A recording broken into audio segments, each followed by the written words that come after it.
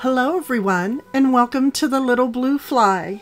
I know it's been a moment since I have posted up, and just a little life update. We've London and I, we caught that ick again. I don't need to say the name, and we're slow to mend, but every day we are getting just a little bit more better. So Riley's doing good. The healing is coming right along. Hopefully she has had her last surgery for quite some time.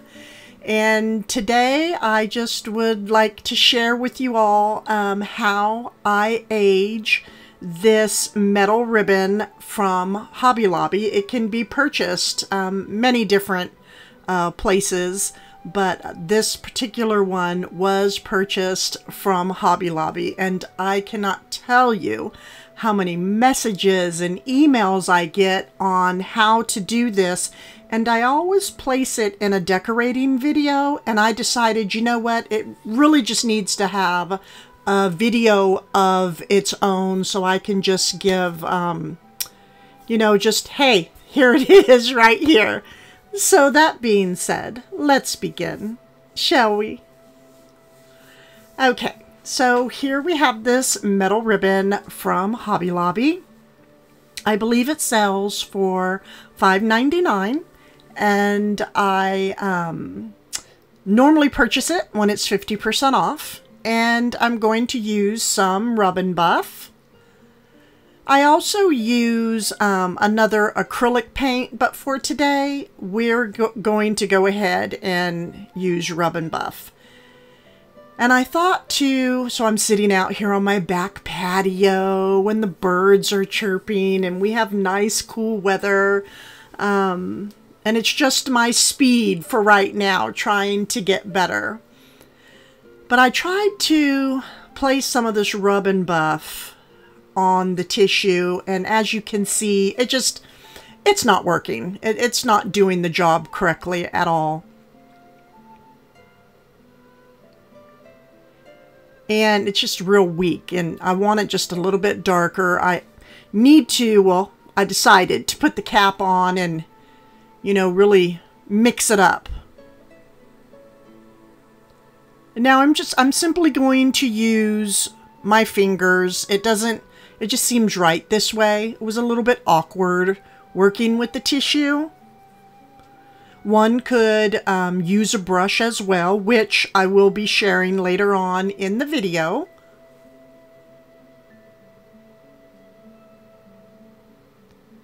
So I'm just giving it a good rub on, and just one time. That's all it took, was just to go over it one time.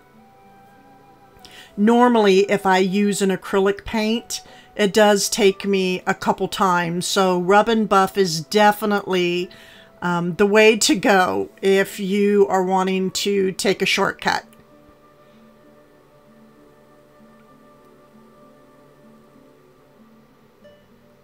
Now see, I'm trying on the back to use my thumb, but it's like, it's embossed, right? So it goes kind of deep on the back side. So a brush is really needed to get into the grooves on the back. Very messy. Make sure you wear gloves and that you're outside, because this Rub and Buff is a very strong, has a very strong scent to it. So I'm just going to squeeze it out here on my, it's actually, I'm working on a trash bag here. But it's perfect because things don't leak through, right? And I'm just going to take the brush and just really, not so much stroke back and forth, but I go in circles and I do more dabbing, because again, it is embossed, so it goes down, and you really want to try to cover up as much of the silver as you can. So this is just one go through. I'm very pleased. Again, Rub and Buff is great. Now for this whole ribbon, because this is the complete roll, I used almost a full tube of Rub and Buff. So now I have all the gold on, and you can see, you know, a few silver pieces here and there throughout the ribbon, but that's okay. But it's all painted, it has dried, and now we are going to start aging things. I love working with this metal ribbon because you can shape it any way your heart desires, and it's just different, right? It's different from using the velvets or the silks, and it just adds some more depth and visual interest and just brings life into whatever project you add it into. Okay, this is the Folk Art Home Decor Wax. Here's the number 34171 Antique Wax. And I purchased this from Michael's. But one could go online and, you know, just do a search for this wax. And it's my go-to.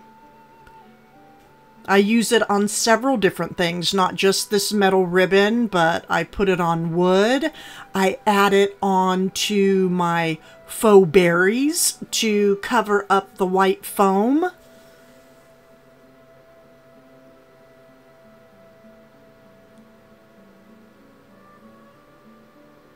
Now we're going to use a brush, always a brush, when working with the wax. And again, it's just on the front part of this ribbon, because it's raised, I can just pretty much, you know, dab a little bit and then brush.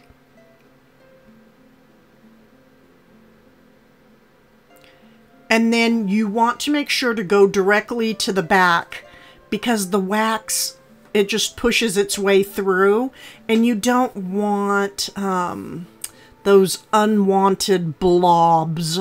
That's what I'm gonna call it. Just an over accumulation of wax on this ribbon, because it just doesn't look too appealing, right? So go front, back, and then with the tissue, I just dab it. And look at the difference between the gold and then aging.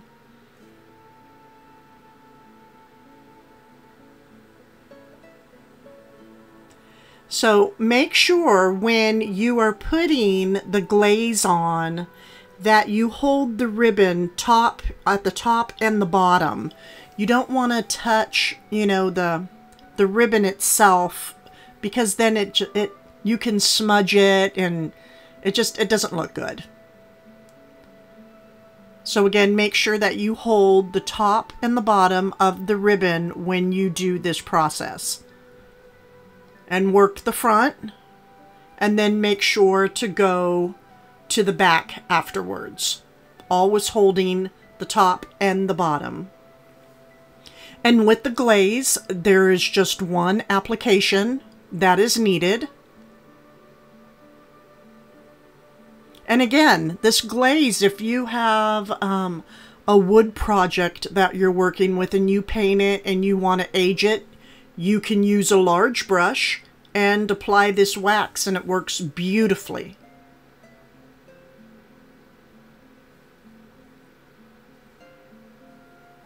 As you can see, it starts to gather and, you know, just accumulate too much in one area. So you want to make sure to go back and forth. Then I go to the other side and just start dabbing.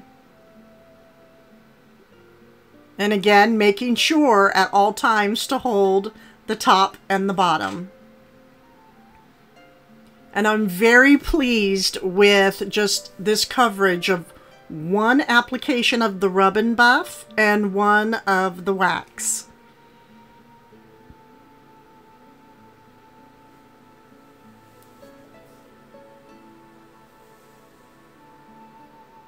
just offers such a nice French country old world feel to anything it is placed in. Now this ribbon, because the next video I've been working on it slowly as my health permits, but the fall tree is coming this weekend. And this ribbon will be in that tree. So here we have the original ribbon, $5.99. And they keep this where the bridal area is at, not where all the fabrics are at.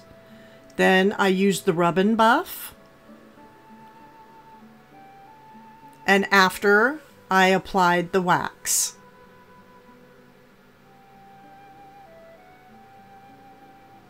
Now what we're going to do is lock in the rub and buff and the wax by using polyacrylic.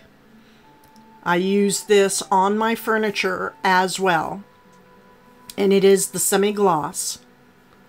This can be purchased at Home Depot, Lowe's, Walmart, online, and you apply it with a brush.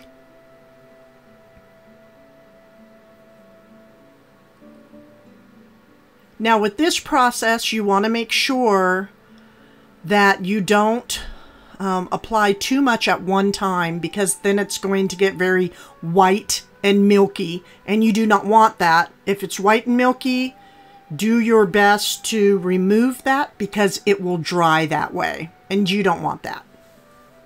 But it just gives it a very, a nice shine and a good protective coat.